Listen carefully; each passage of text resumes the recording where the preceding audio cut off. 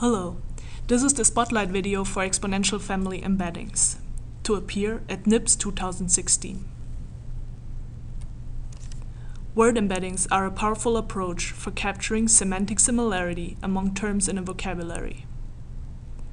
We develop exponential family embeddings, a class of method that extends the idea of word embeddings to other types of high-dimensional data, such as shopping data.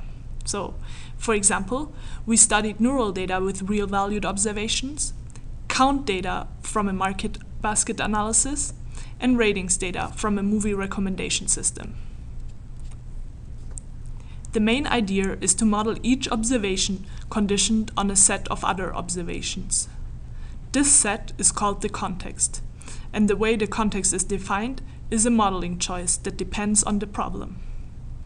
In language, the context is the surrounding words. In neuroscience, the context is close by neurons. And in the market basket data, the context is other items in the same shopping cart. Each type of embedding model defines the context, the exponential family of conditional distributions, and how the latent embedding vectors are shared across data. We infer the embeddings with a scalable algorithm based on stochastic gradient descent.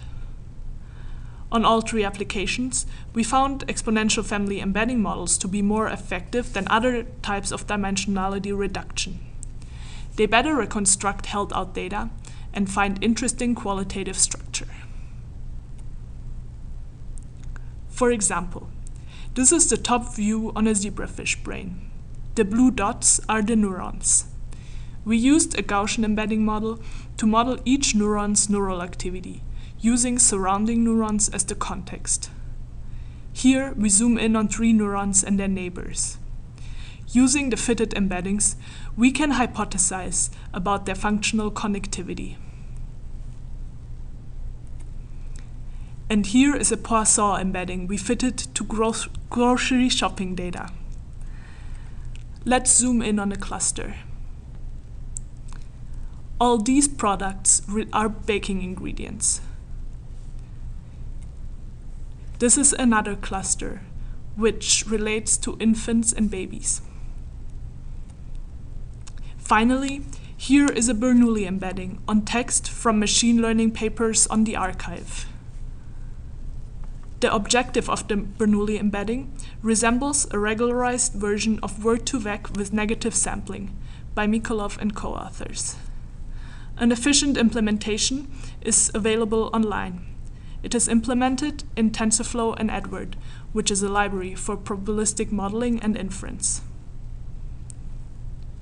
For more information about our work, check out the paper, and feel free to reach out per email. Thank you for watching the Spotlight video.